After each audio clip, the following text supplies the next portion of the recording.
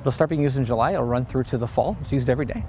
And the idea is that birds are, in this case, this bird behind us is a predatory bird, or a replica of a predatory bird, and so birds learn. It's almost like a Pavlovian response not to come back because there's a predator near. So you're able to remove birds off the airport property, make it safer for all of our manned flight, and do that in an innovative and unique way.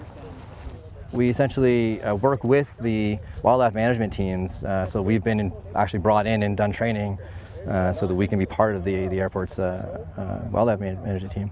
And essentially we'll go and kind of hop around different locations throughout the day, trying to change those up so they don't get habituated. It's hard for them to get habituated to this because it sort of taps into their brains and it kind of scares them away like that.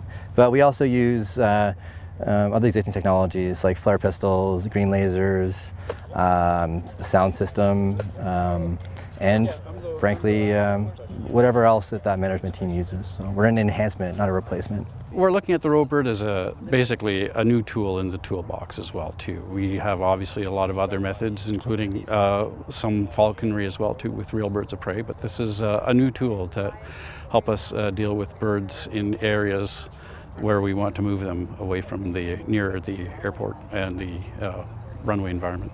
Birds, we kind of rate them, there's different hazard levels as well too, and the highest hazard are large flocking birds such as geese and gulls and ducks.